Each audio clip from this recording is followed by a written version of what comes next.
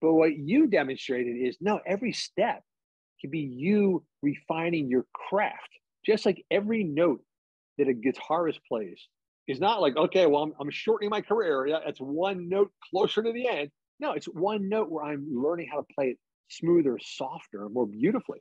Uh, like a martial artist, someone who's doing martial, you see like, Ip Man, the guy who creates Wing Chun, and he's always like got the long wispy beard. He's 104 years old and he's still like smashing boards. But the idea is that when you bring elegance to the movement, the impact is gone, the destruction is gone, and all that's left is smoothness and flow.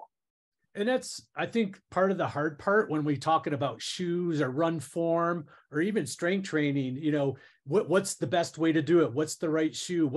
Is heel striking right? Is forefoot striking right? But no one talks about how it makes you feel, because you can't study that. You can't create measurement in science of how someone feels other than an anecdotal answer.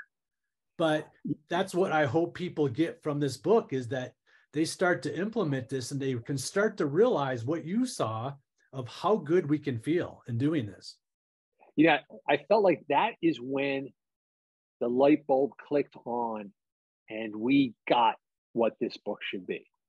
The moment we started talking about, actually everything that we think is important is something that can be measured by feel, and not in this kind of like, namby-pamby, listen to your body kind of way, but no, like direct cause and effect. That if you do something right, you'll feel it and you'll know it. Same way, like, if you play a ball sport, okay, whenever you do something with that ball sport, if you swing a bat, take a shot, swing a golf club, swing a tennis racket, before you even make impact, it's right. Like,